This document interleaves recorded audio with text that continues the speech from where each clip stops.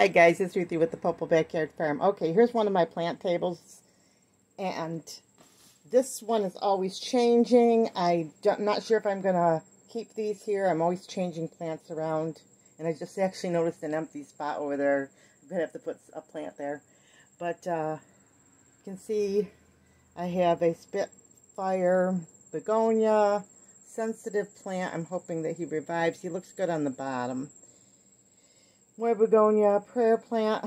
What I had done at the beginning of the spring, I had divided up all my plants. So these are all small. I actually purchased them all at Lowe's and box stores and nurseries, and then I just divided everybody up. So it's kind of a small grouping. I have over here some more on top of this filing cabinet.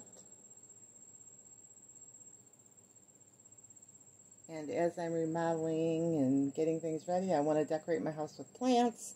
But these guys, this is like a prime spot for my plants as far as happy plants. They love the light, so they're under here. And the ones that I have under this light almost always live and survive. Sometimes I'll put a rescue plant here to hopefully it will revive. But this is a good area. Like, example, this Hawaiian spider plant I found.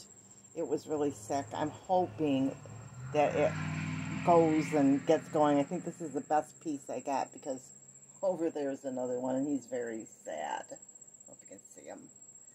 But, and up here I have some ZZ plant that I just divided up, which that one I did late. I have not divided my Sansevieria yet, which is mother-in-law's tongue.